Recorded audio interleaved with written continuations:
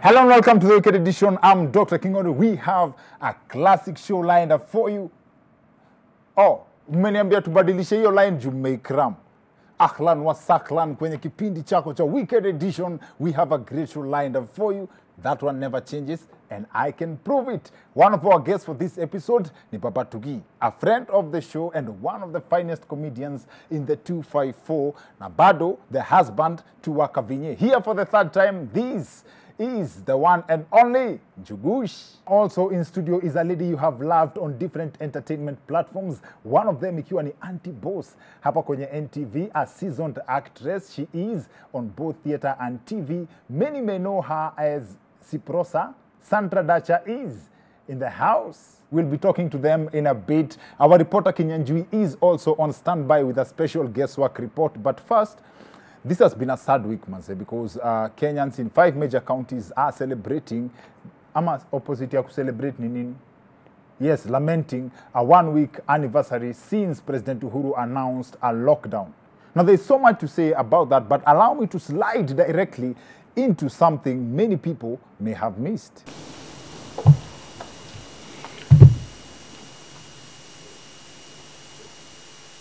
Nani alichukua maski yangu jamani?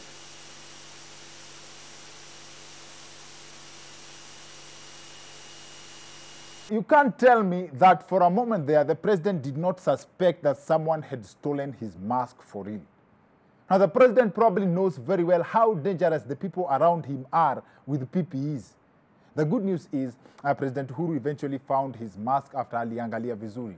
I wish he would apply the same concept with the 2 billion shillings he said gets lost in Kenya every day. Maybe akiangalia vizuri atapata iko tu hapo mahali karibu na yeye. And the president announced the containment measures in Machakos, Nairobi, Kiambu, Kajiado, and Nakuru counties as one disease-infected area. And one thing that these counties have in common is that they host this country's major towns. Now, so technically, this could be interpreted to mean that COVID-19 is not devolved. Juu haijafika mashinani. I guess COVID ina spread kama maendeleo. Inaweza kosa kufika mashinani, na ikijaribu, the national government itafanya juu chini to make sure ifiki watu huko mashinani. Now, experts have also said that this lockdown could be a plot to promote local tourism. The government may have sat down and realized that Kenyans are not touring the country, so wakafunga ndio watu wajue value ya kutembea Kenya. Other experts also feel that the government may have hiked the fuel prices last week to keep Kenyans home, more like a virtual lockdown. But the plan backfired. Mafuta ilipanda na over 5 bob, lakini bado kuna jam. Maybe wangepandisha na 1,000, wangepandisha ifike 1,000 per liter. It could have worked.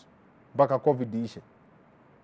Now, the announcement by President Uhuru was protested in many circles, including by religious leaders. In fact, Pefa Church, Kahawa West's Bishop Peter Imbuka captured the frustration in this video that has since gone viral. Mr. President, let me put it to you plainly. It is this careless action by you, the politicians, that has made the rallies to become the super spreaders of this virus. While I agree with many of the things Mchungaji alluded to in that video, our reporter Kinyanjui dug more into the matter of how the government has treated churches and clubs since the pandemic, and he compiled the following report. We as religious leaders were surprised to hear that churches have been lumped together with bars and they have been closed. Mr. President, I believe this is a show of lack of respect for the churches. Following the reaction by religious leaders on the president's decision to close churches and leave bars open, we resorted to investigate the move. Duru za guesswork zimetuarifu kwamba, other than the safety of Kenyans, the decision was a combination of several factors, including confusion on the government side due to some similarities between churches and bars of late, e.g., alcohol in the house of the Lord. Take the case of this church in South Africa that believes that the only way to connect with the Most High is to get high. Khabula Church is a small heaven on earth. Each and every church is connecting to God in their own way. But in Khabula Church, we are connecting to God under the influence of liquor. Now, that's not all. When you start looking for similarities between clubs and some churches, there's a lot. In both, you will find Willie Paul and Bahati. In both, you will find politicians, not to mention almost identical styles of dance. Bottom line is, kwa makanisa mengine, sio shetani peke yake, anachoma. Now sadly, due to these examples and many more, all churches have suffered a blanket judgment. Our Department of Second Guessing, kujijazia and overthinking affairs has observed a general decline in respect for the institution of the church, and this has mainly been attributed to theatrics. The devil. Eh? I'm the devil. You are the devil? Yeah. From where? From Gatondo. Katodo? Yeah. Oh, devil. Yeah. Mwenyewe. What is that? Hiyo ni nini? Yeah? This is my sign. Your sign? Yeah. Sign yako? Yeah. Can you imagine that as the devil from Gatodo was squaring it out with the chief general commander, Yesu walikuwa naserereka Kitegera? Interestingly, there were people who actually believed that huyu ndiye Yesu Kristo mwana wa Mungu, only to later realize that it was not true. Kumbe this Jesus was secular, ama ukipenda, in Rayma's language, alikuwa Yesu Kristo. This revelation affected the faith of many. Some preachers are also doing worse to help the image of the church. For example, this prophet from Nigeria, who has held services that feature a wrestling match between him and congregants, suspected of hosting the devil. Watch him, watch him, watch him, watch him. That is a man of power. We are reliably informed that this is actually the Ebarababa of preachers. In the field of holy war, we just used him as an example just because we can, and not because there are no examples of violence witnessed in Kenyan churches. No. Sijuzi tu hapa Murang'a wachungaji waliweka Yesu kando, mabishop wakachagamkia wachungaji na maflying kicks na makofi ya kiro na mateke takatifu. Such scenes have led guesswork to ask the question, with these preachers, where is the line drawn between mtukufu na mtukungfu? According to an article by the New York Times from March last year, church attendance has reduced from over 70% to 47% in America, with the most rapid decline being within the 3 years before the report was published. Could it be that the problems facing this religious institution of the church go beyond or are bigger than the COVID-19 pandemic? Representing the Guesswork fraternity on the Wicked Edition, guess who? Kenya! Chewy. Big up yourself, Kenyan Jewy. Now, on her first appearance on this show, I remember asking Jackie Vike, or Awinja, as many people know her, kama amewahi tamani kukuwa chali. As in if she ever really wished she was a man. Her answer was epic. Be honest. Umeitaka kuwa chali? Yeah, nishaitaka. Eh. Yeah. Nishaiji-imagine, si ati nataka, nishaiji-imagine. Nishai-fantasize. Nini about machali ilifanya utake kuwa? Kukojoa kwa barabara. Now, I don't know how many members of Awinja's gender share that fantasy, but that response was interesting to me on very many levels. The one that's relevant to the topic of our show tonight is who came up with the ideas of what men or women are allowed to do. The example in Awinja's fantasy falls in the category of unwritten rules of this world. Kuna kitu unatamani kufanya lakini huwezi. Haujakatazwa na mtu. Watu wengine wanaweza jaribu, but you can't. For example, ukiingia kwa kanisa, mbona huwezi enda tu ukae kwa kiti ya bishop? Haujakatazwa, na hata ukienda ukae kwa kiti ya mchungaji, hakuna mtu atakuchapa for wanting to be closer to God. Now, why do people have rules? Or why do people need rules? The concept of rules, for me, can be traced to the times of Moses and the Israelites. And that begs the question. Kwani watu walikuwa wamejiachiliaje before Moses went up to the mountain? Ni watu walikuwa wanafanya Moses akaamua hizi vitu 10 aende apande nazo huko kwa mlima ashuke nazo, ama how they came about. I'm assuming that the 10 commandments were the first constitutions of this world. In which case, this could mean that before Moses apande kwa mlima, sin was normal. Watu walikuwa wanaishi kama Instagram.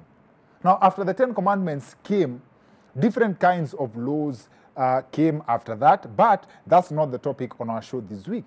We are interested in the laws that are assumed, laws that can be described as common sense, unwritten rules. Imeandikwa wapi ukitembelea mtu lazima umbebee kitu. Kamkate kama ziwa. What does it mean ukikosa? Our guest for this episode, Sandra, Dacha, na Njugush are joining us on the other end of this short commercial break. See you guys in a bit.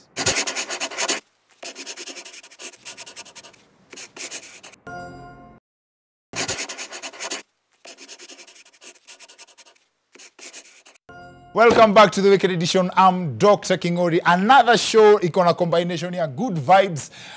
Leo tunataka kuongelea mambo ya unwritten rules. Namna nizijua zingine ni zenye nyinyi mmejitungia. Alafu guest wetu leo tuko na one of our favorite persons, pia resident kwenye show, Njugush. Mimi namuitanga Hezekea. Karibu sana. Unajua umesema kuna nini combination ya good vibes na ukusema na nini ingine. I know mimi ziko kwa good vibes. Uko kwa good vibes, uko kwa good vibes Hezekaya mazee. Nashukuru sana. One of the people wenye wamekam kwa show mara mob sana and it's always a pleasure having you on again. You will start cutting checks. Thanks to Judy Nyawera, muongezee mshahara. Tuwa nguvu sana. Alafu pia tuko na Sandra Dacha.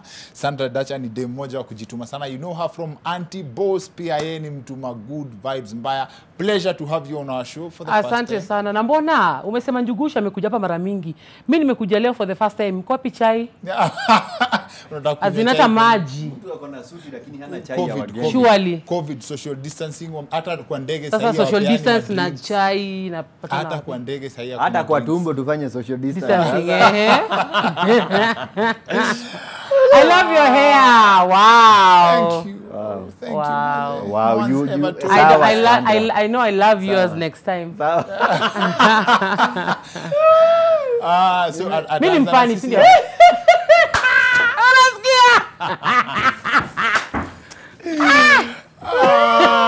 Man, see, now this is hata unipoa sana umetufungulia show na what we wanna discuss. Umeingia hapa ukauliza mbona hakuna chai?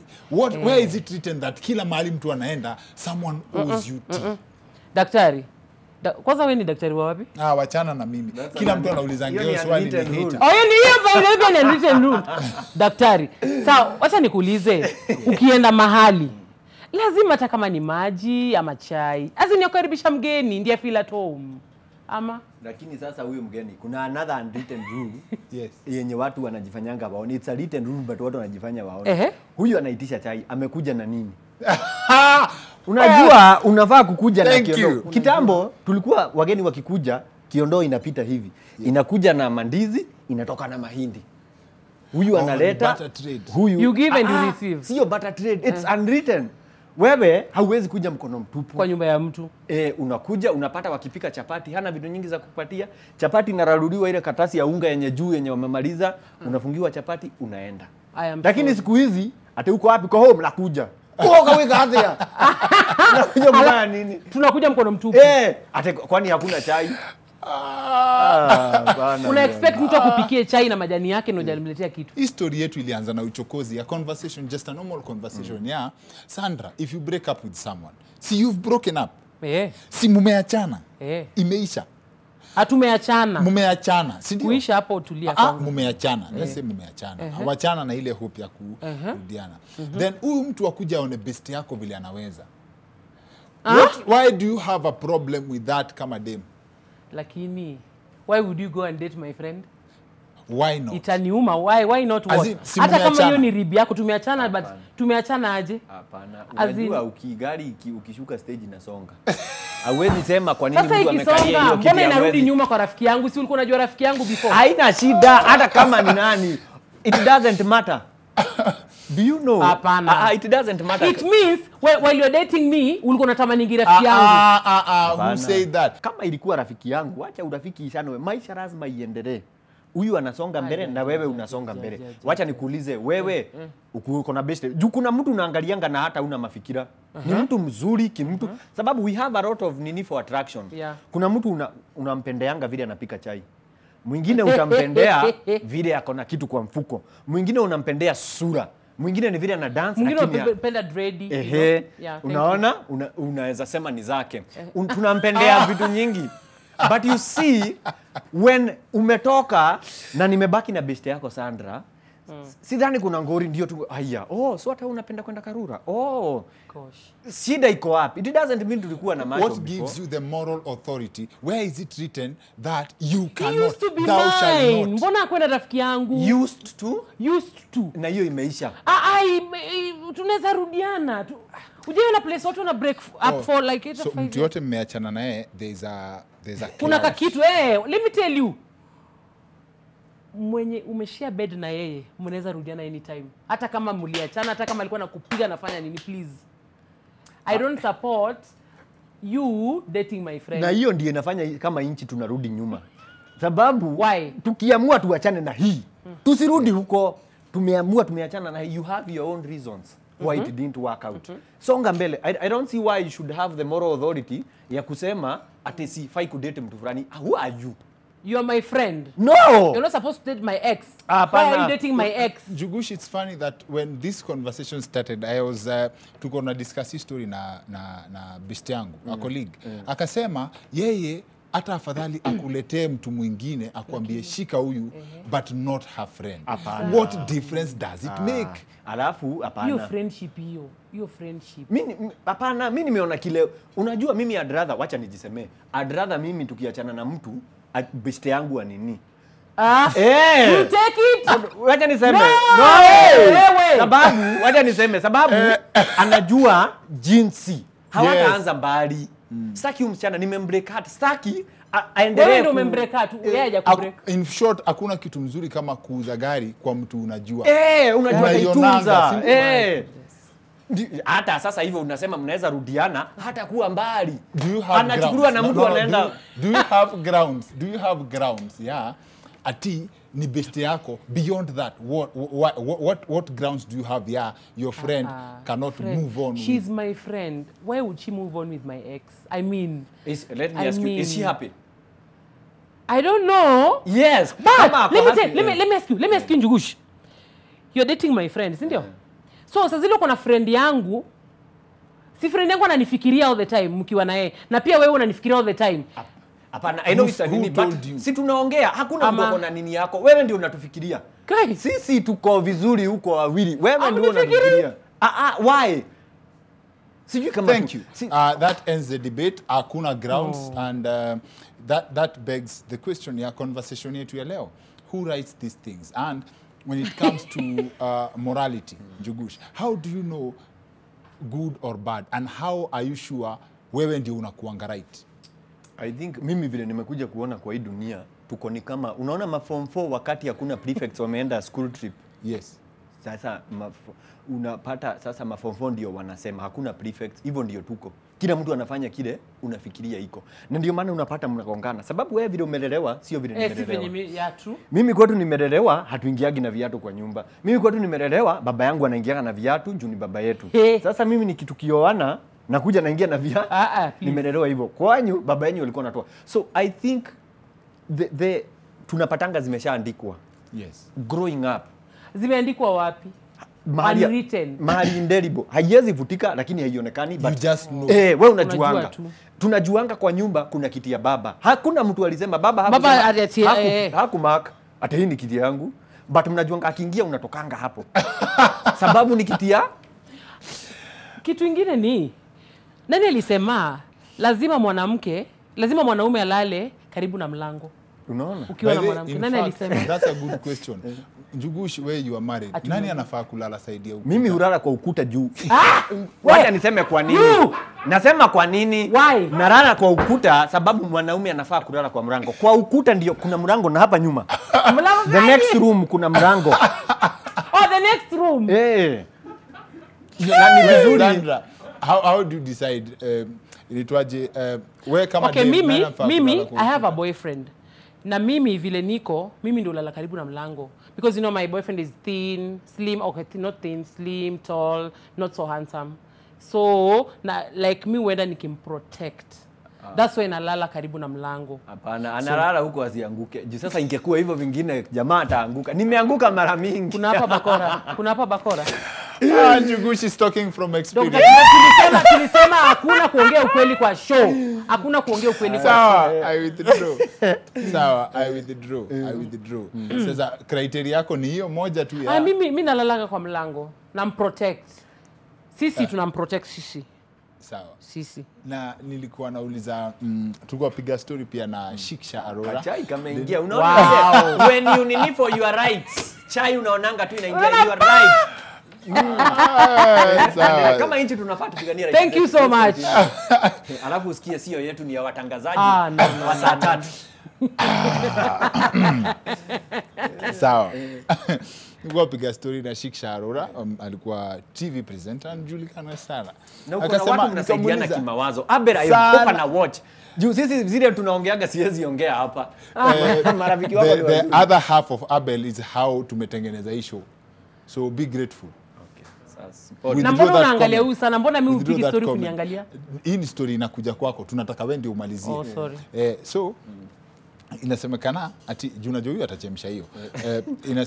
Nilikamuuliza Shiksha ati ni aje kipelekwa date na Charlie who's supposed to pay? Akasema we split the bill.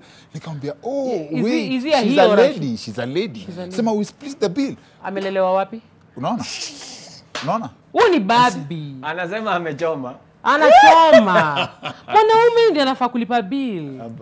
Where is it written? It is written in the Bible, I don't know which book, that a man is supposed to provide and take care of women. Sijui kama unasomanga Biblia. Haikusema take them to coffee. Take care. Kukinyesha naweza kupatia sweater. That is taking care. Haikuna bid inatumika. Point is, mwenye anasema tuende hiyo nini? Mwenye anasema tuende hiyo katikati tugawane. Vile tu nilisema kwa birthday. Mwenye anasema tuende hiyo diet. Ndio anafaa kulipa. By the way tunafaa kwenda sijui coffee nini? Ni yeye. By the way tunafaa kwenda Masai Mara. Ukisema nasikia kukula kuku unakuaga na pesa. Hakuna mtu so mimi ndo nafaa kulipa. Na umenipeleka. Kama ni mimi nimekupeleka I will pay. But kama ni wewe umesema na baby tumekaa bila kwenda out juu mara mingi wacha tuseme leo kama wanaume hizi ideas zinatokana na wanawake na baby tumekaa bila kwenda na baby kwa nini unipelekangi sasa inabidi Kingoli unabidi uende ujikomonge utengeneze kanini ukuje ati sasa nataka kukusurprise na ni pressure amekuweka umsurprise anajisurprise na pesa yako indirectly. Sasa wewe una feel ni kama you owe everything. Haufai kulipa. Kijana wacha niwaambie siku ya leo. Mbona msilipe mnafaa kulipa? Sababu leo nikilipa ya leo na sijafikia hapo, kesho tutataka ingine iko juu. Kesho so wacha niende na pesa yangu. Ni uko na pressure by the way, ni uko na pressure ya unaona kama vile dema anaweza kuwa 29 ama 30 ama 40 na bado anaomba ruhusa ndio atoke home. Unaomba ruhusa ndio utoke home kwenyu? Kwenyu ama 29 bado uko kwenyu? 40 nimeenda sana but najua demu wa 25 anavu kuomba permission aizi lala nje bila ruhusa. But boys 18 wewe jipange. But mbona wewe kama mzazi wache mtoto wako akae mpaka 25 kwa nyumba yako? Utafukuza watoto wako wapi? Usiwafukuze waende watafute. I'm talking about this because I'm an orphan and I know. Waende watafute. Which begs the question, which pole for the experience, but then which begs the question. What's the na hii ni swali pia watu wanauliza. What's the age, the oldest age you can live with your parents or guardian? 20. 18 unamaliza shule. Mimi nasemanga, wacha niseme ukweli. Mimi kama baba yangu angekuwa na pesa. Hii pesa zile nyingi. Ushaisikia mtoto wa Uhuru akitaka kutoka kwao? Ya ni kweli hoja. Hata Uhuru hajatoka state house. Wako kwao. Hayo ni mfani. Ukisoma hata Biblia. Yesu aliteremuka akarudi kuishi na nani? Na baba yake.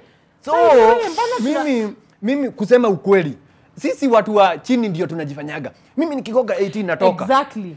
Wale watu wako na Wahindi. Wahindi wako na pesa nyingi lakini wanakaa pamoja. Guka unaonyesha cousin, uncle nani wako hivyo.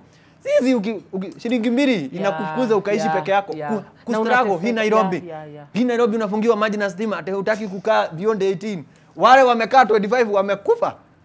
You're making sense today. Napenda vile unajifight. Yaani tunagonga Sandra na point anarudi side yetu. Sasa mpaka who do you support? By the What time do you tumalize, confirm? yeye anasema bills. Bills na tuwezi kubaliana, bills no. Hiyo tu hapo kwa pesa ndio Pesa hatutapatana. tutakupatana. But it's making sense. Hapo Wewe money ni wale wa your money is our money, my money is my money. No, your money is our money, my money is mine. For real. Yeah. Hata ukiwa na do kuliko boys wako, shauri yake. Nikuwe na do kuliko boys wangu, as in I'm paid more. Yes, you make more. Na si yeah, nini Yeye inuke. You can't say look as in si ati namlisha but jikaze hata kama achangamke tu. So this means that based on the unwritten that ni chali anafaa kustand, tuseme kama wewe ni manager mahali. Yeah. Una make do poa, high paying job, but chali yako ako kazi kwa vijana. Mtakaa Kayole. Kazi kwa vijana ile ya kufagia kwa nini? Yes. Mtakaa Kayole mpaka aomoke. I wish ningejibu hiyo lakini Ushajibu. hiyo tunahama. Kama ni mapenzi, unajua uwezi, kuna vitu zingine uwezi ni mapenzi ni kitu mbaya sana. Naweza fanya upende mtu wa kazi za vijana huko na wewe ni manager mahali. Unamhamisha tu. Basi yasema mimi naweza fanya hivyo, I'm just saying. I think tuachie tu na historia, kila mtu ajue kitu anajua. Kila mtu basi you are right in your own way, you are right in your own way. However it works. Tukishinda tumebishana sasa tutagongana sana. Sana When we right the rights and wrong the wrongs. Tutanini wapi? Sababu unasikia huyu ako sawa anasema bill of rights ni hivyo. Mimi nasema hivyo vingine. Sasa tutafanya nini? Juu ya hiyo story watu waende Njugush videos, changamka support wakavinye na Njugush, always good vibes na always Ntugi manze. Asante sana for having us na asante sana for the support. Karibu sana. Alafu wewe pia sasa watu wamekupoteza sana kwa teli YouTube channel. Sandra Dacha everywhere, Sandra Dacha. Instagram Sandra Dacha, Facebook Sandra Dacha, TikTok Sandra Dacha, Twitter Sandra Dacha, WhatsApp groups everything Sandra Dacha. And as one of my favorite people's Bernardo Diero anaweza muongezea hapo M-Pesa Sandra Dacha. Asanteni sana kwa kukaa mazee, asanteni tena. But history yetu ina need conclusion. Maybe we need to plan for that. Yeah. To plan na huyu alipe bill. Nilipe bill na wewe ni mwanaume. That's it for the weekend. See you next week. My name is Dr. Kingori.